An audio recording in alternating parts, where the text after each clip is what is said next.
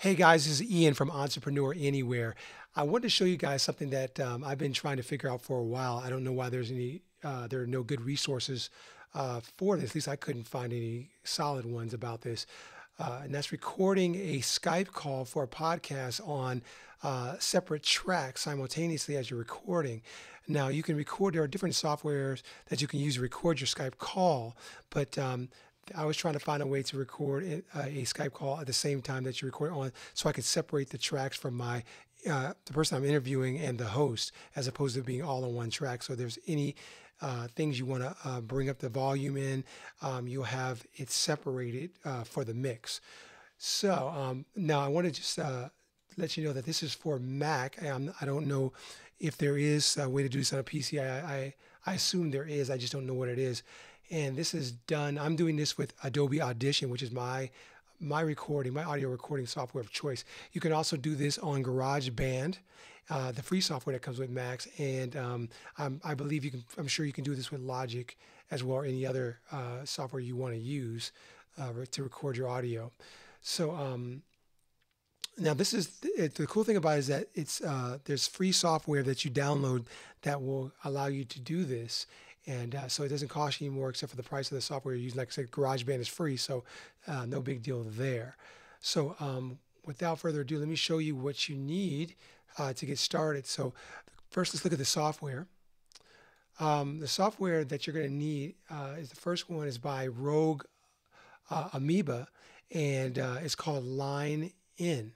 And now Line In is a software that allows to monitor the audio that's coming in to your computer. So you plug a mic in, this is a device that will allow you to actually monitor that audio without having a separate program. And the old Macs used to do this. The old Mac OS used to have this automatically as part of the hardware. Now you have to use a software to do that separately. And the other one is called Soundflower. Soundflower is the audio routing utility by Cycling 74. Again, I'll have that link below. And this allows you to route that audio that you just brought in to the application of choice, such as Adobe Audition, what we're going to be using it for. Okay, so let's get that out of the way. And a couple of things. Okay, when you load in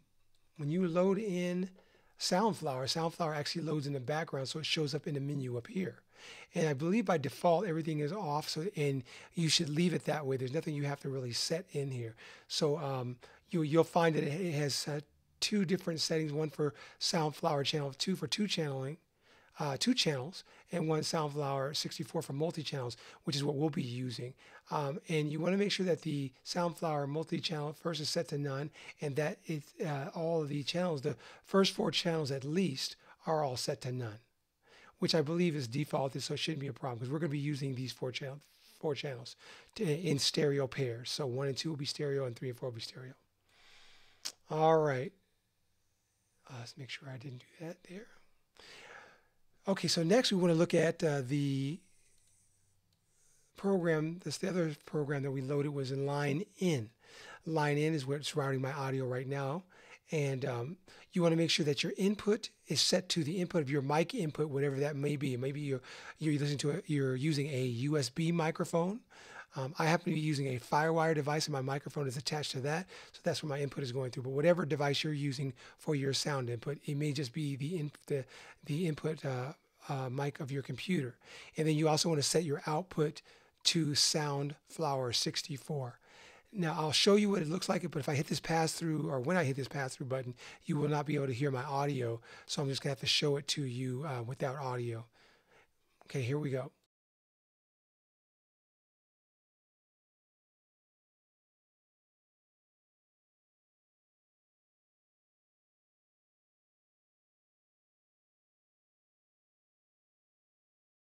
So I was just showing you which each one what they were set to, how to set them. There's one other area that you need to set. It's called Advanced, and that's where you actually assign the channels that we'll be using. And so let me show you that real quick without audio.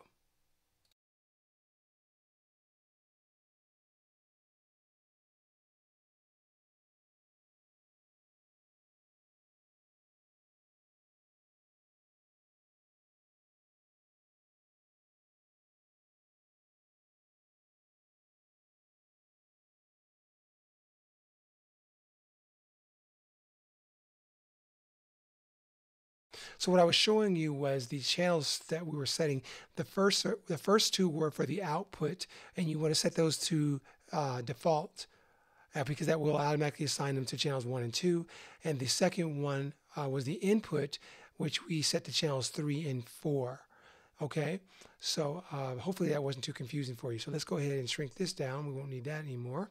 Oh, by the way, although mine is set, make sure yours won't be automatically. Make sure you set this to pass through, so your audio will pass through to that to your device or to your software that you're going to be using. Otherwise, you won't hear anything. Another thing we need to set is your system preferences. There's two areas of system preference we need to set up. One falls under system preferences, and you're going to go to sound, and you want to make sure that is set to your output is set to the whatever speakers you happen to be using, internal speakers or whatever device is connected to your computer. That's where you're getting your output sound from. Also remember that when you're recording to bring your volume down up here, so that you're not getting a continuous feedback loop when you're recording. And your input, whatever your mic is, again, mine is Firewire, so my mic is here, but you could be using your internal mic or some type of USB microphone, and you would assign that here. Okay, so now we're going into the MIDI audio input utility, which you go to Utilities, and you will go to audio and MIDI setup here. It shows up here at the top for me, or yours may just launch, and mine was already open. So we will go to show audio, and you would just want to make sure that your input and your outputs here are set up to the appropriate input, which would be your microphone. Mine is Firewire again, and so is my output, and that would be to whatever speakers you're using for your sound. Close that up. So now we are ready to get into the actual program device and make sure that our inputs are set up here as well. So you want to go into, in Adobe Audition, you want to go into your preferences and make sure that your audio hardware is set up for one, your input is set up to Soundflower 64, channel 64, and your output is set up to your output device where you're hearing your sound from. Again, mine is Firewire, but yours could be your built-in output or any other device that you use for output, sound output. Hit OK, and let's make sure that we assign it in here. Now, by default, both of these channels, I'm sorry, let me step back just one step so that you can get here. You would, in Audition, you would go in here to File, New, and then multi-track sessions, because you want multiple tracks. And they normally come defaulted as your input is none on all your tracks, and master for your output.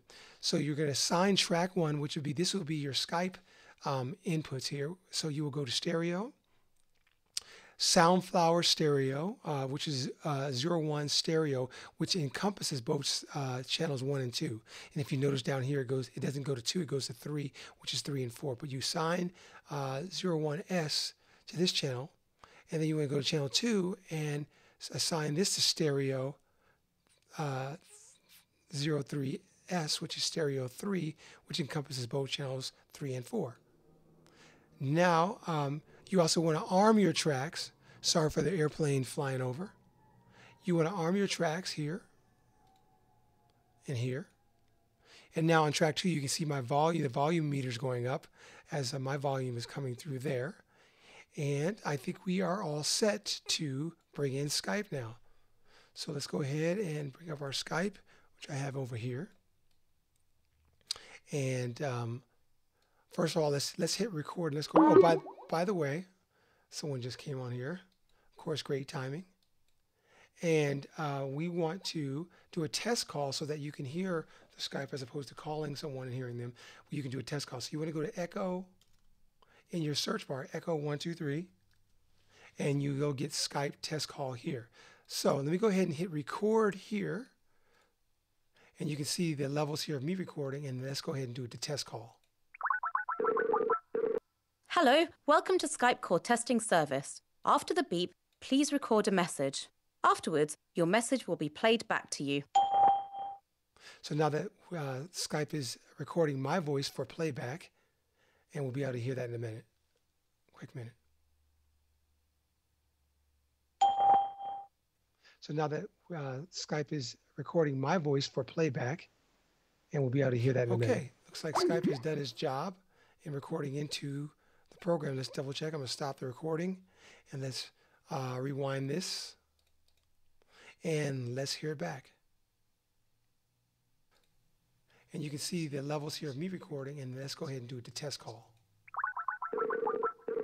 Hello, welcome to Skype call testing service. After the beep, please record a message. So you can tell that it's recorded quite nicely. We're able to get our Skype on channel 1 and me on channel 2. So there you have it, guys. That's how you record separate channels of a Skype interview in Adobe Audition. I hope you liked it. Please like me if you do like it and leave your comments below. All right, guys, take care.